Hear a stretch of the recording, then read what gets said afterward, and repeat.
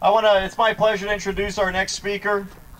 I had this really long, beautiful sermon, and I went and talked to Terry, and he says, man, I don't need all that crap. So I'm just going to introduce the open carry preacher, Terry Holcomb.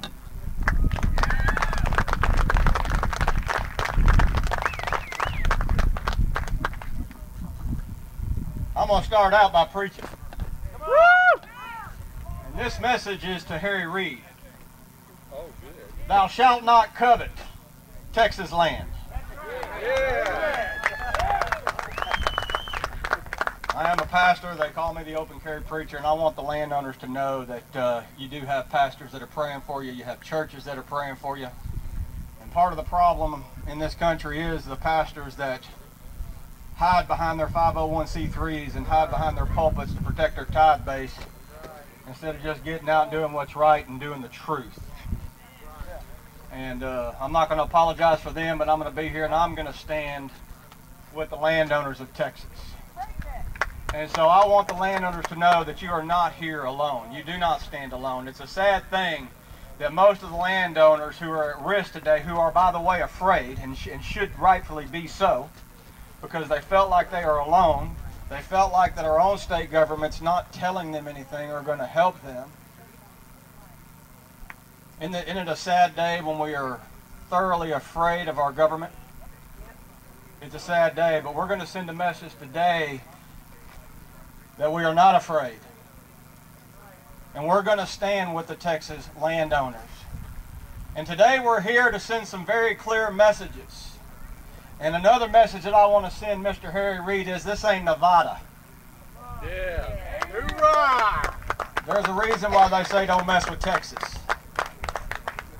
We won't need hundreds of people coming across state borders. We will come together as a state and we will stand against an overreaching, unconstitutional federal government. The second message that we wanted to make sure got out today, and I'm asking politely, all of us today are here with a very polite directive. Do not trespass on Texas land. Yeah. If you do encroach on Texas land, we will treat you just as you are, a trespasser. This land is owned by Texans. This land has been deeded since the 1800s. They've been paying taxes on this. I just got some very disturbing news that none of the land commissioners from this county are here. This county might want to think about getting some new ones. Because if your land commissioners aren't going to stand with you, then who will? Please do not encroach on Texas land, BLM. You are not welcome here.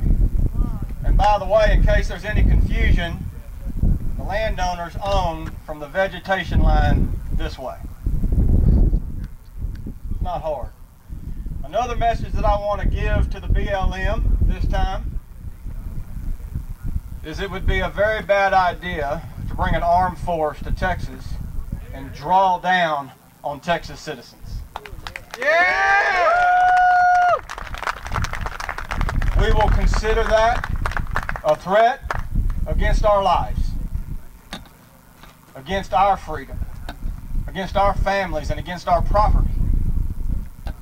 There's a quote that I want to read by George Washington. I keep it on my Facebook page all the time, so I forever see it before me. And I want to read it to you. The time is near at hand which must determine whether Americans are to be free men or slaves.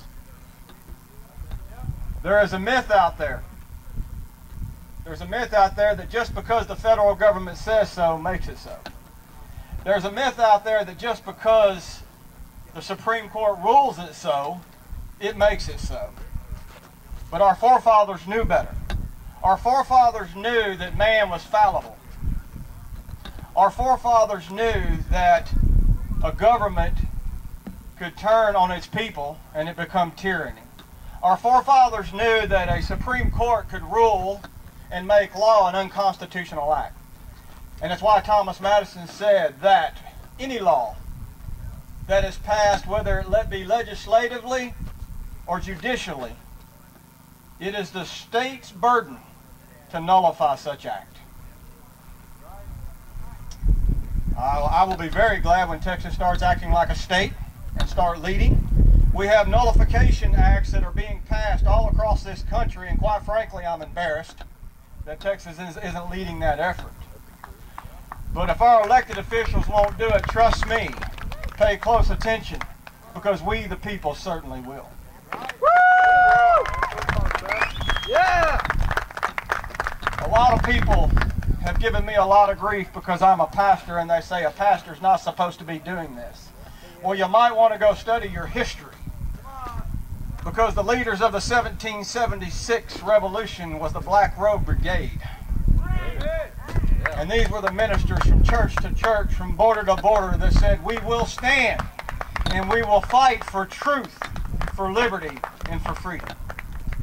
And folks, I can tell you it has cost me much over the years to stand in this fight. But I can also tell you that by seeing each and every one of you out here today, you have given me more hope. You have given me the fire to relight the kindling flame that begins to dwindle with being tired and worn out and constantly attacked.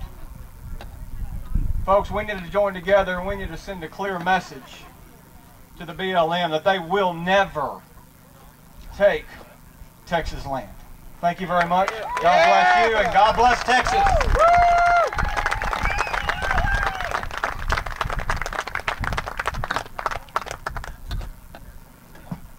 I don't know if that was the Holy Ghost or the rain that got in my eye. You know, we're up here listening to a lot of people talk, and the reality is that the time for talking is really past.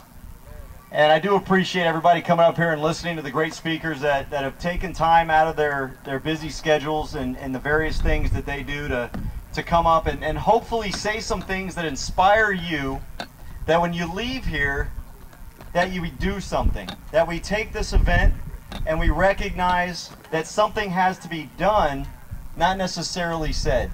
And so we tried to pick people that are actually doing things, that when they come up here and they talk to you, it's not just words coming out of their mouths, which is kind of why I'm glad Abbott and Davis didn't come up here, because that's what it would have been, is just words, in my opinion.